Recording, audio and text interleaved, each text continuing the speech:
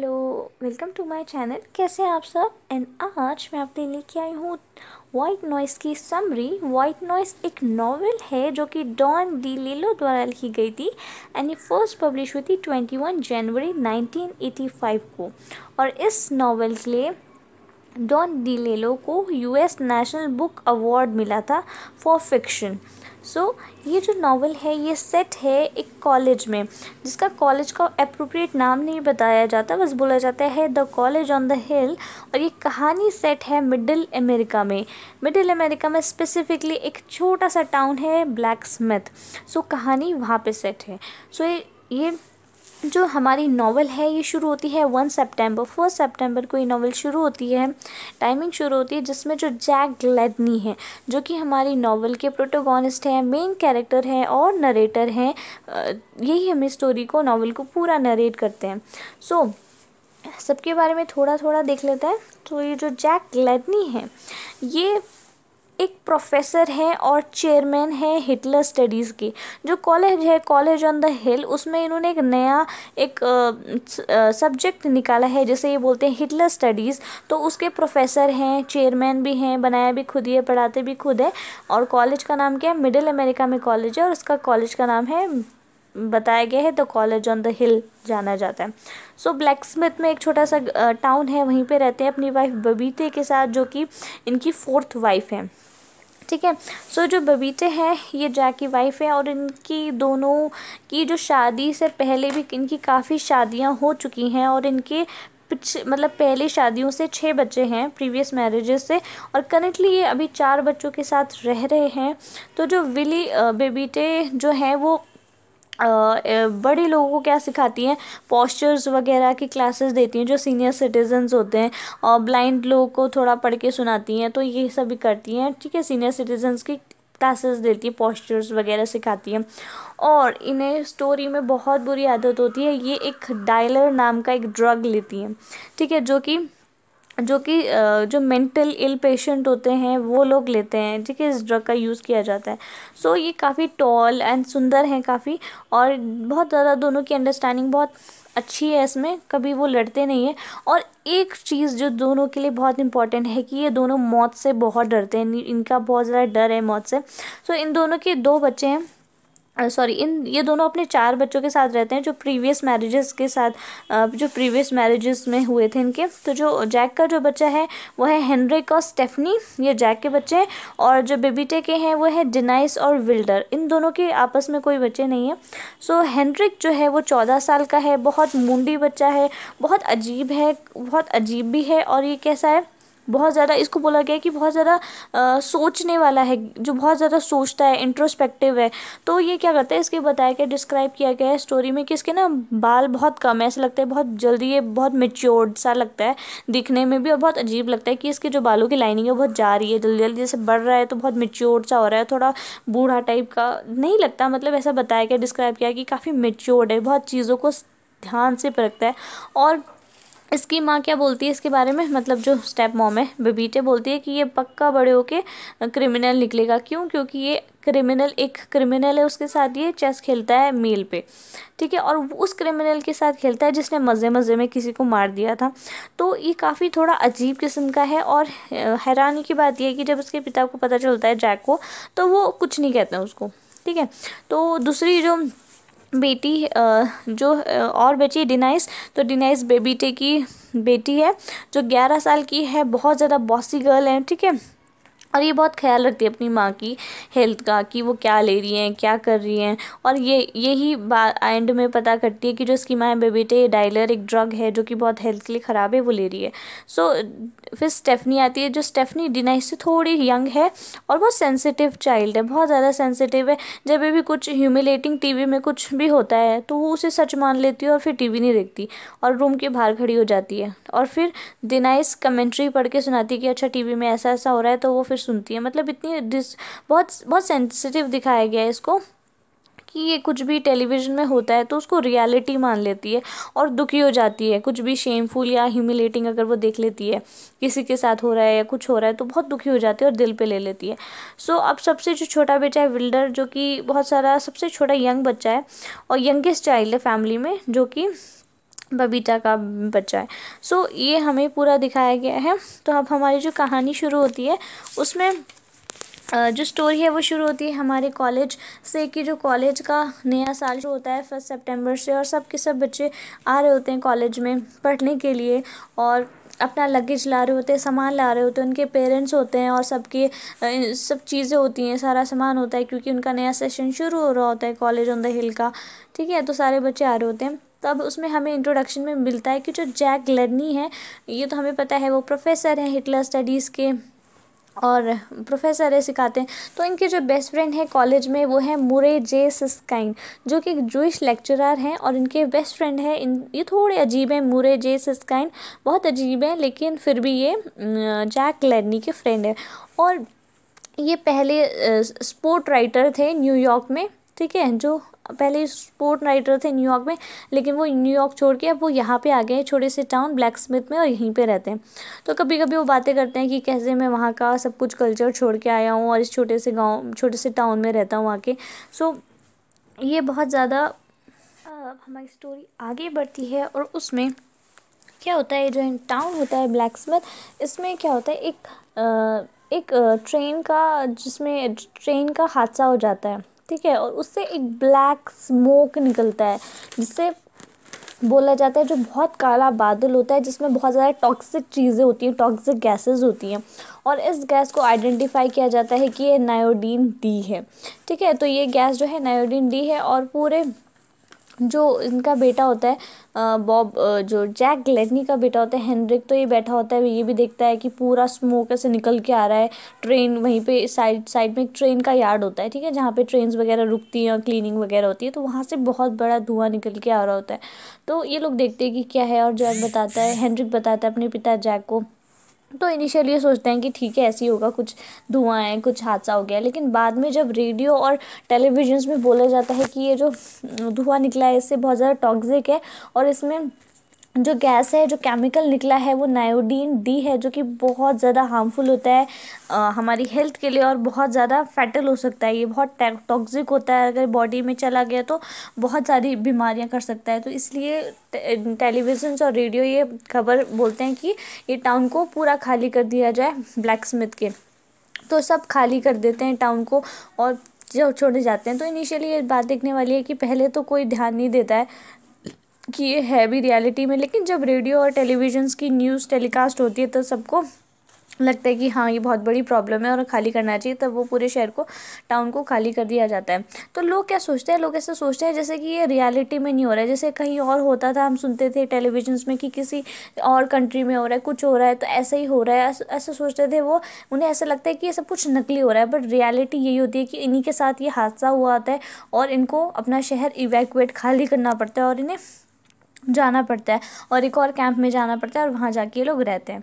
ठीक है, अब जब ये जा रहे होते हैं, इवैक्यूएशन साइड में जा रहे होते हैं, तो बीच में क्या होता है, उसको अपना जो कार होती है उसमें पेट्रोल भरवाना पड़ता है। तो जैक बाहर निकलता है, तो उसी दौरान वो उस टॉक्सिक केमिकल के कांटेक्ट में आ जाता है, जिसे नायोडीन डी बोलते हैं, और उसकी बॉडी काफ़ी असर करती है, लीथल सब्सटेंस होता है।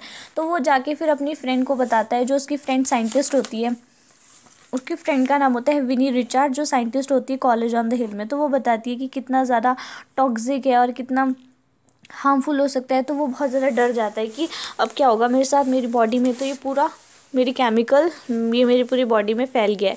तो जब वो एक लेबोरेटरी टेस्ट भी कराता है, और उसमें कंफर्म होता है कि उसकी ब्लड में नायोडीन डी के बहुत सारे पार्टिकल्स हैं या अंश हैं। ठीक है, तो अब क्या होता है, कहानी आगे बढ़ती है, और एक और चीज़ पता चलती है कि जो उसकी वाइफ होती है बबीटे, वो छुपे छुपे कुछ खा रही होती है किचन में, और वो एक गम जैसा होता है। तो उसकी जो बेटी है डिनाइस, वो पूछते हैं कि आप क्या खा रही हो, तो वो कहती है नहीं मैं कुछ खा रही हूँ जिससे कि मैं स्मोकिंग की हैबिट छोड़ सकूँ। तो वो ऐसे बहाने बनाती है अलग अलग, लेकिन डिनाइस क्या करती है, वो जो उसमें जो टैबलेट्स, जो पिल जो वो खा रही होती है, उसमें से एक चीज़ ले लेती है, और वो सर्च करती है। तो उसमें उसका नाम लिखा रहता है डायलर, जिसमें पिल्स की जो दवाई की जो बॉक्स होती है, शीशी होती है, उसमें डायलर लिखा होता है। तो वो सर्च करती है, किताब पढ़ती है उसमें डायलर के बारे में। तो उसे पता चलता है कि एक ऐसी मेडिसिन है जो उन लोगों को दी जाती है जो मेंटली स्टेबल नहीं होते, उनकी इलाज में खर्च होती है। तो वो सोचते हैं मेरी माँ क्यों खा रही है।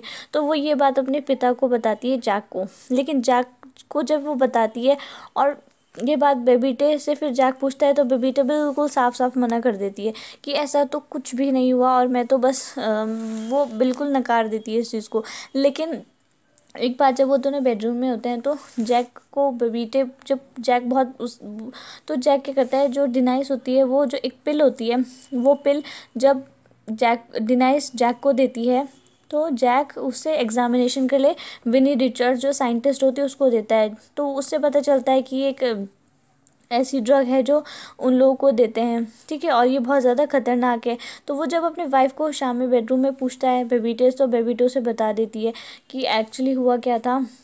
मुझे बहुत डर होता है, मुझे मौत से बहुत डर लगता है, और इसी चक्कर में अब मैं अपने इस डर को मैं क्योर करना चाहती थी, मैं ठीक करना चाहती थी। इसलिए मैंने एक कंपटीशन, एक रिसर्च में भाग लिया, उसमें जो सबसे ज़्यादा लोग डरते थे मौत से, तो उसमें मैं ऐसी एंड में कॉन्टेस्ट, मुझे मतलब मैं ऐसी 3 लोग थे मेरे साथ जो कि बहुत ज़्यादा मौत से डरते थे, और तो हम पे ये रिसर्च होनी थी, और ये दवाई हम पे मतलब हम ये दवाई को कंज्यूम करना चाहिए थे। तो इसलिए, लेकिन बाद में पता चला कि उन लोगों ने कैंसिल कर दिया कि जो ये दवाई डायलर है, फिक्शनल ड्रग जो है, ये हम कंज्यूम नहीं कर सकते क्योंकि फ़िट नहीं है हमारे लिए।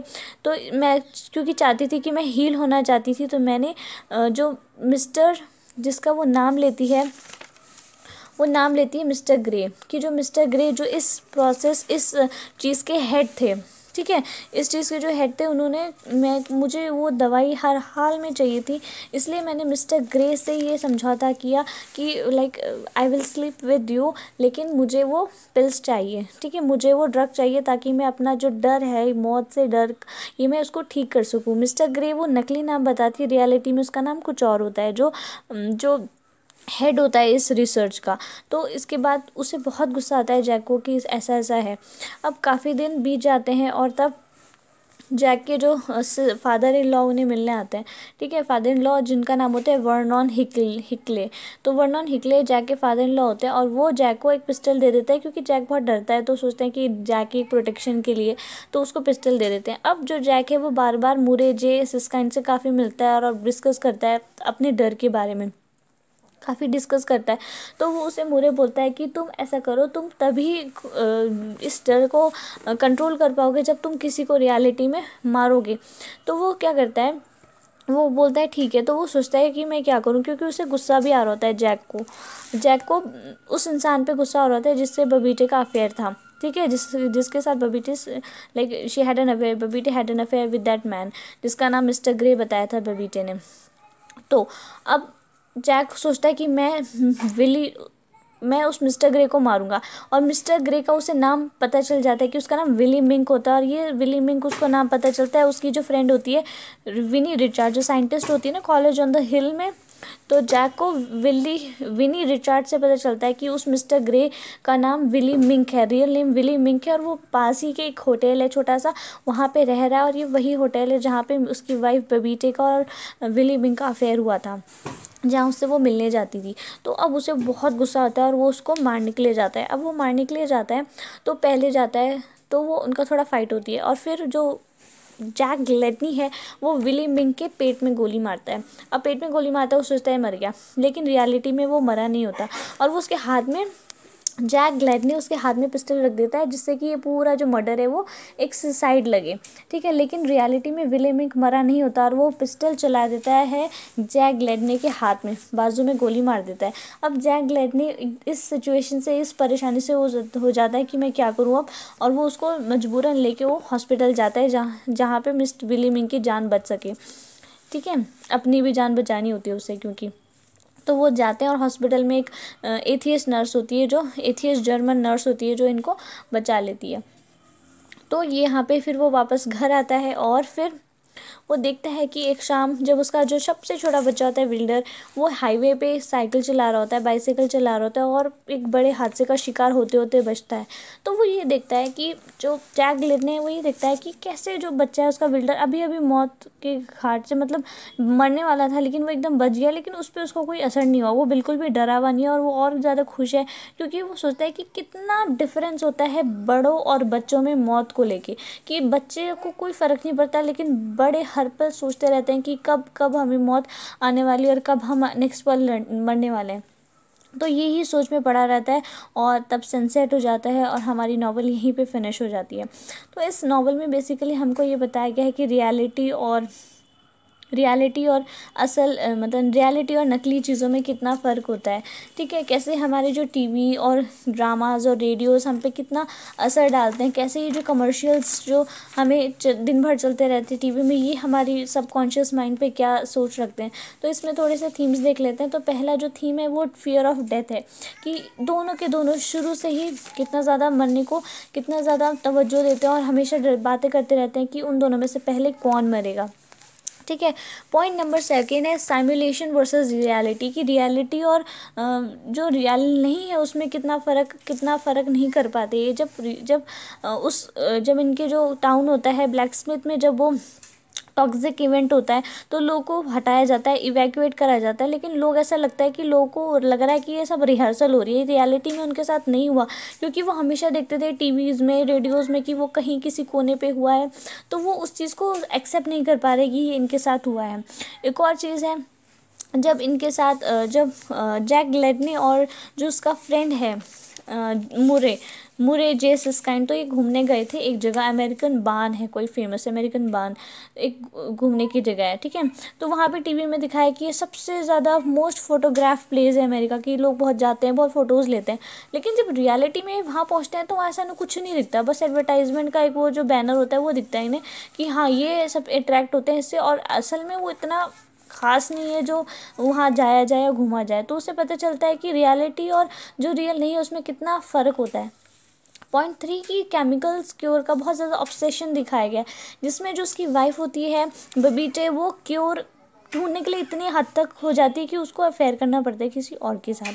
और यहाँ तक कि वो जो केमिकल जो वो लेती है, जो फिक्शनल ड्रग है डायलर, वो लेती है, तो उसको काफ़ी साइड इफ़ेक्ट्स भी होते हैं जो हमें नॉवल में देखने के लिए मिलता है, कि वो काफ़ी वर्ड्स को डिस्टिंग्विश नहीं कर पाती। उसकी जो एबिलिटी है वो खो चुकी है कि वो वर्ड्स को डिस्टिंग्विश कर सके, बोला क्या सुनती क्या है, और डिस्टिंग्विश नहीं कर पाती इस चीज़ों को।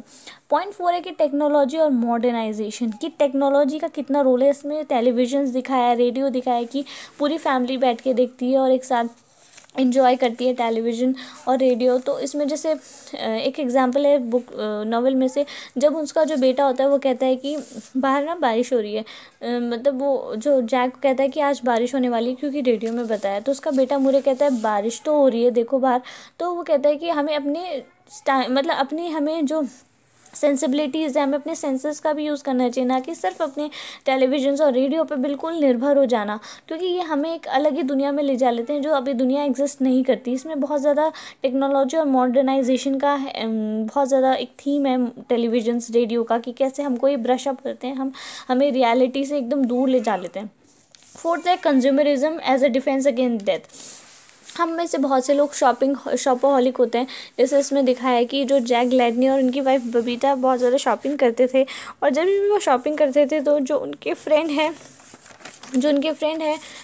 मुरे, ठीक है, मुरे जे सिस्काइन, हमेशा उन्हें मिलते थे उस पे शॉपिंग मॉल पे। तो इसमें दिखाया गया कि कैसे लोग शॉपिंग करके या अपनी चीज़ों का दिल बहला लेते हैं, अपनी चीज़ों को डेथ से दूर कर लेते हैं, खुश हो जाते हैं मटीरियलिस्टिक चीज़ों में, शॉपिंग, कलरफुल चीज़ें, छोटी छोटी हैप्पीनेस, इन सब से वो खुश हो जाते हैं। और ये सब जो कंज्यूमर जैसे फैक्ट्रीज इंडस्ट्रीज़ होती हैं, हमारा सारा ध्यान अट्रैक्ट करने की कोशिश करती हैं और हम बेवकूफ़ बन जाते हैं और इन सब चीज़ों में अपनी खुशी ढूंढते हैं, और जो रियलिटी है डेथ, उसको हम भूल जाते हैं। और एंड में इसके मैं सिंबल्स आपको थोड़े बता देती हूँ।